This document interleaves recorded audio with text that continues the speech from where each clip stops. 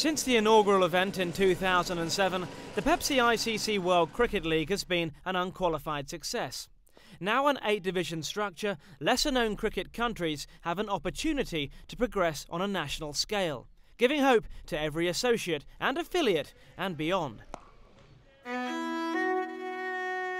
Nepal might seem an unlikely setting for the resurgence of American cricket, but here they began their journey to the 2015 ICC World Cup under a new chief executive and better prepared than ever before.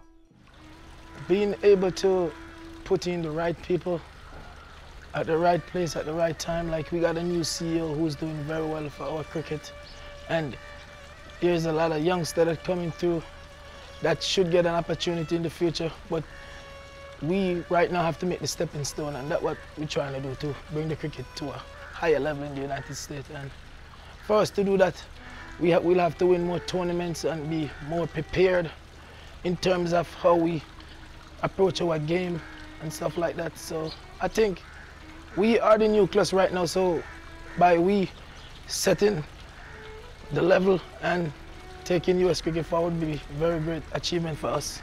For me personally, I don't like to lose. Whenever time I step on the pitch, it's just business. And we just have to just believe in ourselves. Ability has never been the problem. Perhaps it was the spiritual quality of their surroundings, but for the first time the players and governors appeared to be united in their pursuit of success.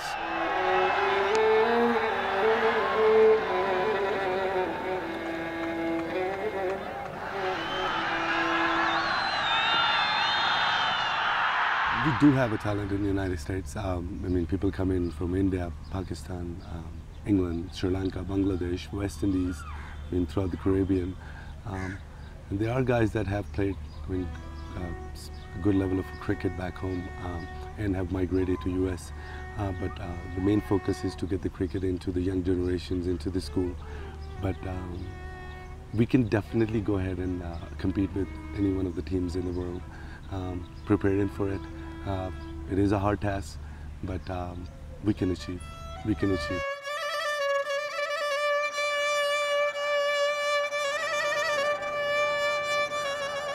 We do have a couple of facilities, very nice facilities, but as you know, US has 50 states, and if our team has to get together. Our home ground is in Florida, so some of our guys from West Coast takes them about 8 hours flight just to get there. So it's a little difficult, but our organization, plus, like I said, from past couple of years, they have been improving day by day. Playing in front of a huge crowd gave the USA team a little taster of what's to come. The current side has a huge role to play. Future generations may enjoy greater comforts, but every victory this team achieves, every headline they write, adds credibility and profile. US is national talent, you know. We got people from the Caribbean, Asian. It's natural, you know. So if we could get the right, you know, chemistry for these guys, you know, US can be a very hard team to beat in this world. The size of the territory and the population makes it extremely interesting for us.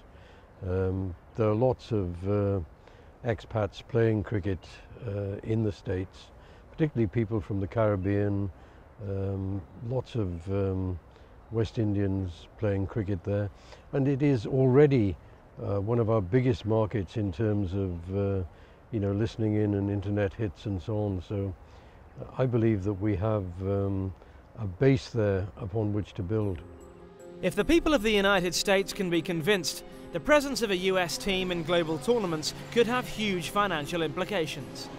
The potential in the USA is absolutely huge, and it is very, very exciting to be coming into it at a time when these guys seem to be getting things together, you know, facilities like this and things like that, and then the national team is playing well, and you know, it seems to be that it is drip feeding down into some of the other areas, the colleges, and hopefully into the schools and whatever. So, as I say, potentially cricket in the US could be huge. Cricket doesn't need to make a huge dent in popular culture to be successful. The size of the territory and number of existing supporters tells you that. International fixtures are on their way to start the process. The Indian Premier League may follow. With the weather we have in Florida, we can absolutely play cricket in the United States 24/7, 12 months of the year. We don't have an off season. When it's too hot here, it's perfect in New York. When it's cold in New York, it's perfect in California. So we don't have an off season. And as a neutral venue, we want to help the global cricket calendar expand. When people are saying it's too crowded, it's because there's places in the world you can't play cricket at a certain time of year. But if they'd come to the United States, they can continue playing. We know that America creates winners, stars who can handle pressure and expectation. With professional contracts, cricket players would be different animals entirely.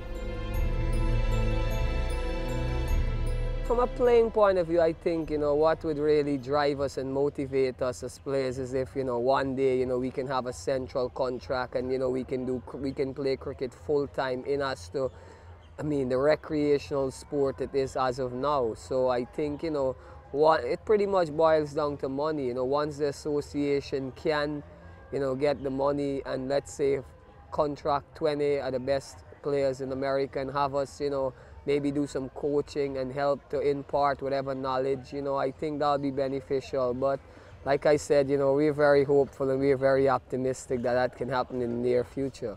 We have most of our players, not only it's for the love of the game, but it's a lot of sacrifices. Better players, some of them are young in their careers, they've got young families, a lot of sacrifices without financial reward. So it's a labor of love. It's a lot of love with this type of labor. You gotta like it, you gotta love it. Until that day arrives, life will continue to be tough for current players. But a link up with New Zealand cricket should see benefits. Anytime you can be recognized by one of the full members of the ICC, it's a good thing. Because that full member obviously have got their own issues, their own concerns, their own developmental programs. But for them to embrace what we're trying to do in US cricket, it certainly is a good thing. And I think it sort of opens the door for us to interact with other full members and other members of the 104-member ICC body in saying that, look, New Zealand and us have formed a collaborative partnership that can benefit US cricket as well as benefit New Zealand. New Zealand cricket is one of our best structured boards. So New Zealand cricket's governance is of the highest order. That will help to begin with. And then of course New Zealand have coaches, talented coaches, and they will provide important input for the US administrators because coaching is key to having people in large numbers play the game more seriously and at a better level. And when I say more seriously, I mean with plenty of fun and entertainment for themselves and for spectators too. The Americans tend to do things bigger and better than any country in the world. A bit of Broadway magic is just what the game needs to take off.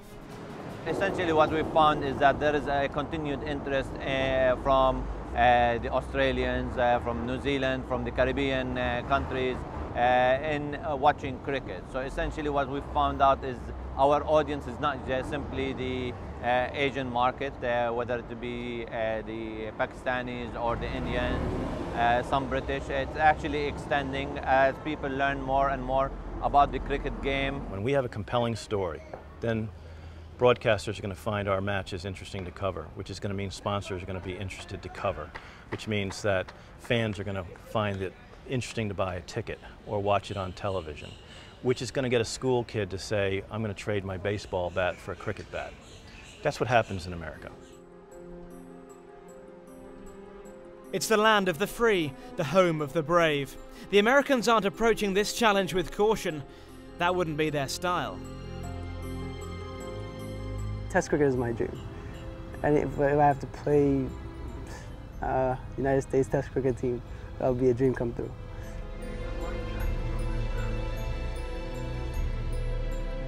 When cricket left American shores all those years ago, not many predicted its return.